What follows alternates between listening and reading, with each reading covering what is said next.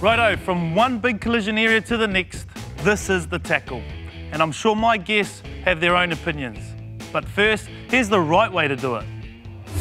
Eyes should always be on the core, whether tackling up around the ball or around the legs. Remember to keep moving forward into contact. I like to position myself slightly inside the ball carrier, so I'm always on his inside shoulder. I should always keep my face up, keep my feet alive, and position my leading foot close to the ball carrier. I need to drive with my legs, making firm contact with my shoulder, and make sure I keep my head to the side and keep driving. Then I punch my arms forward and wrap tightly around the ball carrier. And I should continue to power drive through to complete the tackle and end up on top of the ball carrier. Finally, I must release and get to my feet as fast as possible before I can compete for the ball. Right, so that's easy in 3D. Paulie, as a player, what you got? So as a player, I reckon that theory is great, but I know if I want to put a hit on, I'm going to use my right shoulder. That's my dominant shoulder. And if someone's running straight or it's a pressure tackle, sometimes you're encouraged more to use your right shoulder, even if it's not necessarily the one that you should be making the tackle with, cheek to cheek. So I think maybe you could do some more training and really focus on using your less dominant shoulder in your trainings to try and have more confidence in it, so that you can put hits on with both shoulders. Brilliant. So, Sammy, I'm going to come to you, mate, on how you might coach some of that. How important do you see it as a coach to progress the skill of a tackle? Well, the tackle technique, it really comes down to the confidence in that, and the kids making the tackles. Having worked with various grades in that within the school, starting from first 15, I'm going back to the basics in that with these kids as well. So that's at the top end of the school.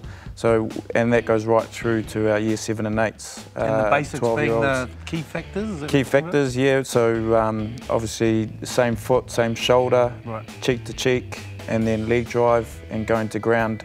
Now a lot of kids are taught bag technique and by lifting legs and stuff. So a lot of that stuff is trying to get that out of the system, and that's by repetition and that as well. So Anna, your experience as a player, how are our coaches doing out there around this type of stuff?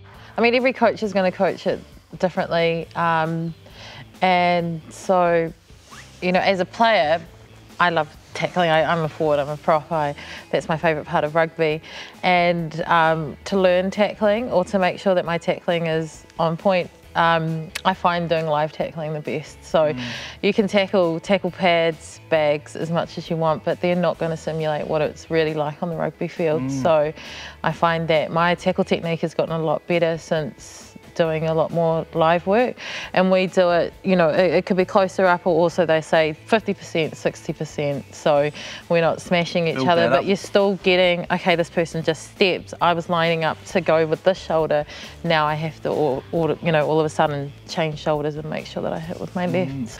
I know in the Hurricanes, and it might be other teams, they use that term Tai Chi, where they start really slow and almost slow motion doing through the activity and then slowly build it up. So something awesome that the coaches could implement as well. I'm going to chuck it over to Ben around refereeing. What are you guys looking for at this part of the game?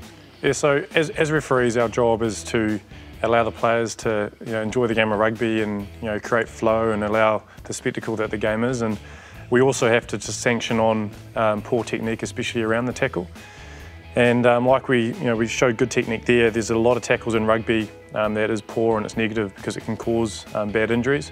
That being around high tackles, tackles where players are lifted and driven into the ground, tackling a player in the air, and even just at a tackle, ruck or breakdown situation, players arriving and leading with their shoulder. So these are all techniques that as referees we really need to be on top of, because it's not just a case of we're going to penalise a player, yellow card a player, or maybe even give them a red card if we think it's dangerous enough, which can change the result of the game.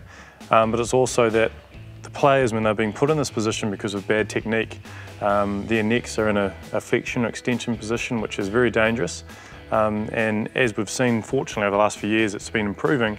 There can be some pretty serious injuries that these players can be put under if they have poor technique.